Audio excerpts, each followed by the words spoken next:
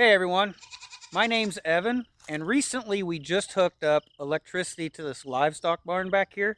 And when we posted that video, you guys had a lot of comments, a lot of good suggestions. You guys had a lot of questions.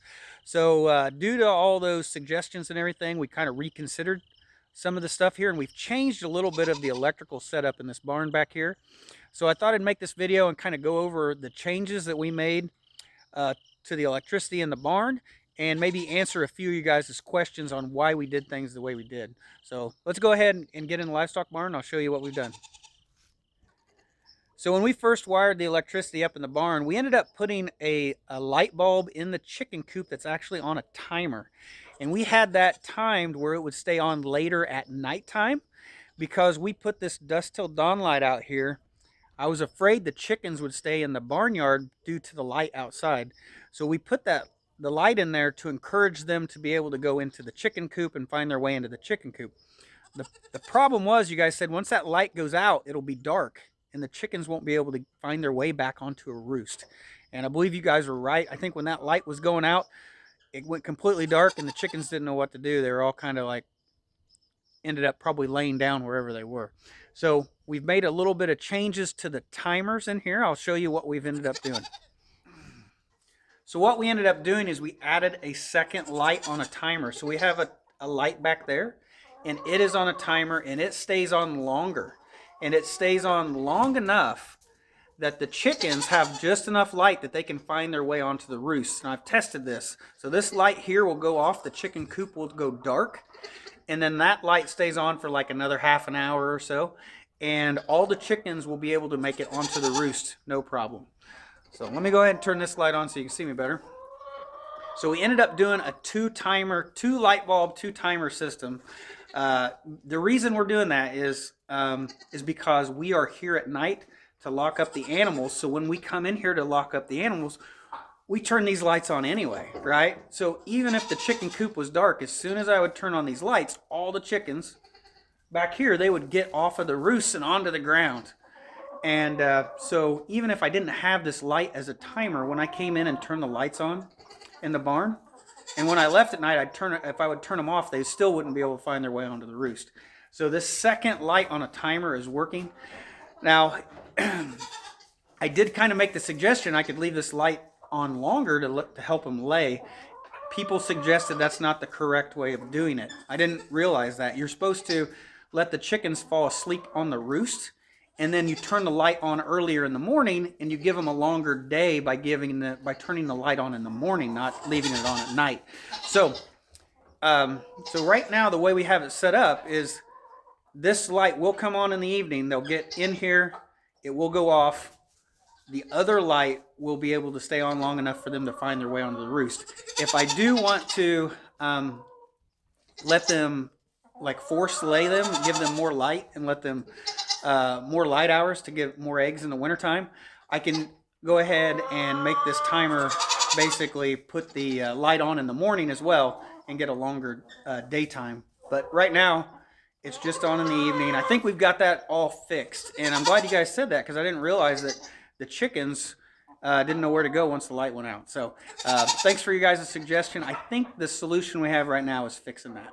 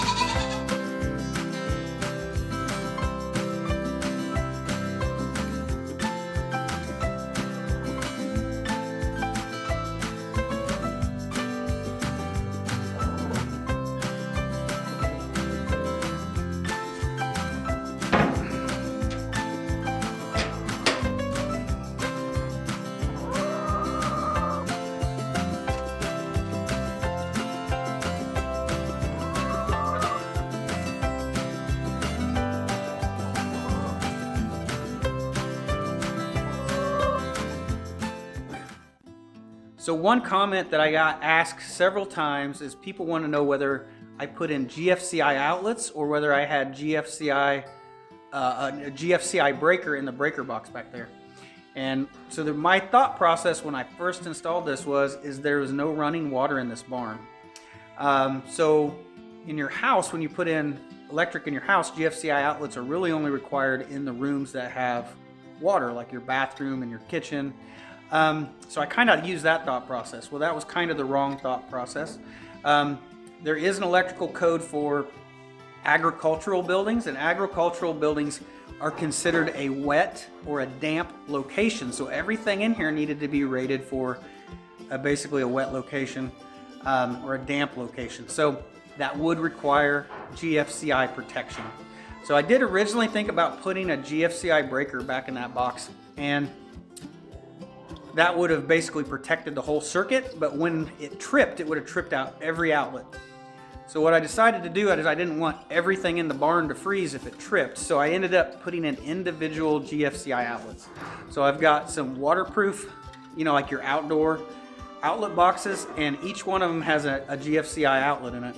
So that way if one trips, it's only going to be one water bucket that'll freeze, because these are going to be for heated water buckets in the barn. So when I was putting the electric in this barn, you're always trying to use the material you have on hand and try not to have to buy a bunch of stuff, right? So I had extra outlets left over from building the house. So I was just thinking, where do I need outlets? You know, where am I gonna need outlets in a livestock barn? And I just put those outlets in, not thinking about were they the right type of outlets. I just wasn't thinking straight when I did it. I just wanted to get it done. And so you guys asked a lot of questions, a lot of suggestions, got me thinking, you know, got my mind thinking. Of course, I looked up the code, and it is considered a damp location by code and needs a GFCI. And I don't know why I didn't think of that earlier, because a garage, when you do a garage, it needs GFCIs also. So this isn't much different than a garage. So anyway, I do appreciate you guys bringing that up. It gets me thinking, rethinking if I'm doing things the right way, questioning things. And definitely putting the GFCIs in here was something that needed to be done. I'm not going to argue that it wasn't, because we will be in here with a garden hose. My last outlets didn't even have a cover on them, so you could have accidentally sprayed a hose right into them, possibly got shocked. So definitely a safety concern, and we got that corrected thanks to you guys. So now all the lights are out in the barn except for the very back light. And you probably can't see it, but the chicken coop is right up there, and there's still enough light that they can get on the roost. And you can hear them flying. They're all flying up on the roost right now. They're all finding where to go. So it's just enough light that it works, and I don't have to worry about the chickens just laying on the ground at night.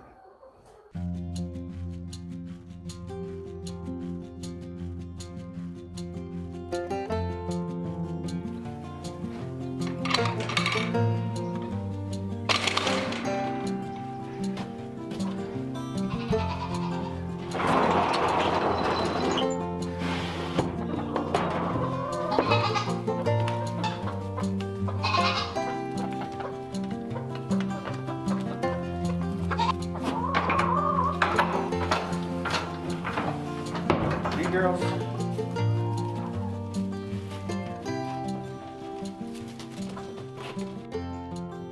So when we started this project, we ended up running the electrical service to the barn from up here. This is where our meter is. This is where our electrical meter is. We tied into this breaker box. We trenched it all the way in back to the barn and powered up the barn that way. And that ended up costing us about $800 in wire, about $150 for the rental of the trencher. So it was roughly about $1,000 to get power back to the barn. I had lots of people want to know, why didn't I just, they seen the electric pole back there, it's got the transformer on it. That is actually the wire that comes over here and feeds this meter. Why didn't I just take power from there over to the barn, or have the electric company take power from there over to the barn? The reason has to kind of do with the overall cost. And I'm not sure if it would cost anything for sure for the electric company to actually install. They would have put a meter right next to the barn is what they would have done. Dropped a pole in there and put a meter. I'm not sure what the cost of that would be, but I do know that A new meter is a new electric bill, and there is a $25 charge per month for just to have an electric meter and on and running. So if I would have put another electric meter back there, just on the monthly bills alone, that would have been an extra $25 a month that I would be paying. And basically over a 3-year period, that was going to add up to the $1,000 that it cost for us to run the power back there. So basically, overall, running this wire back there basically pays itself off in 3 years. And then after that, we're going to be saving money on our electric bill rather than putting a new electric service back there. So one other question I got asked a lot was, why did I use aluminum wire, not copper wire? That basically just gets down to cost. So aluminum wire is cheaper than copper wire. It does require a bigger wire than copper. You have to go with just a larger wire size with aluminum because it doesn't carry as much current. And even though you go with a larger wire size, it is still cheaper. Now, aluminum is not as good a product as copper. Aluminum, if like the insulation of this direct bury cable, if it would somehow get damaged, the aluminum would eventually go bad underground. So aluminum is not as resilient as a product as copper either. So it's not as good a product, but it is cheaper. And overall, that's why we ended up kind of going that route. Is the aluminum wire cost us $800 to run back there. I priced the copper wire, which would have been a smaller wire, to run that back there, and it was going to be $2,700 for copper wire. So huge cost difference between aluminum and copper, and that just did not fit our budget, so we went with the aluminum. So that rolls me into the next question, and that would be, why did I put it directly in the ground and I didn't put it in conduit? So that wire is a direct bury rated wire. It has a thicker insulation. It's made to go into the dirt directly in there. That's what it's designed for, and it did not require conduit. Now, you could have put conduit, you could have used conduit in the ground for sure, and there's 2 reasons why I think that you could have done that. One is, for sure, the main reason would be added protection.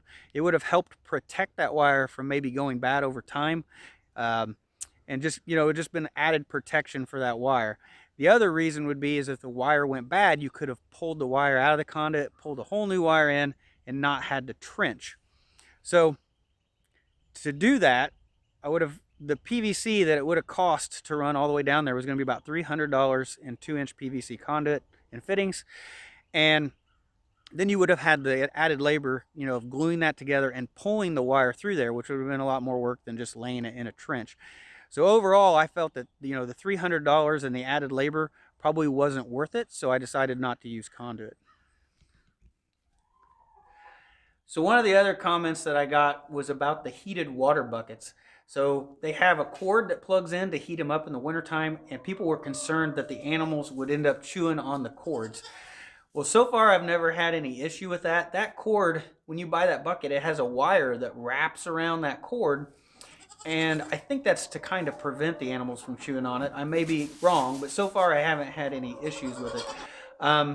If it does become an issue, I could put a piece of like inch and a half PVC in that corner back there and run the cord through that PVC to help keep the animals away from chewing it. But so far, we haven't had any issues with animals wanting to chew on those cords.